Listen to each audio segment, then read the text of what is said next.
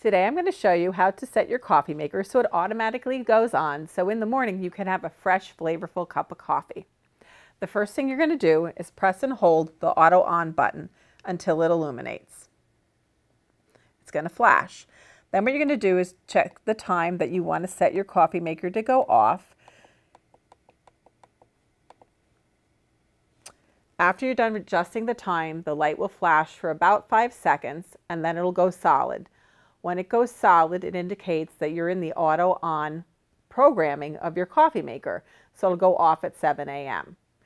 To remove it from being auto on programmed, all you have to do is touch the button and the light will no longer be illuminated.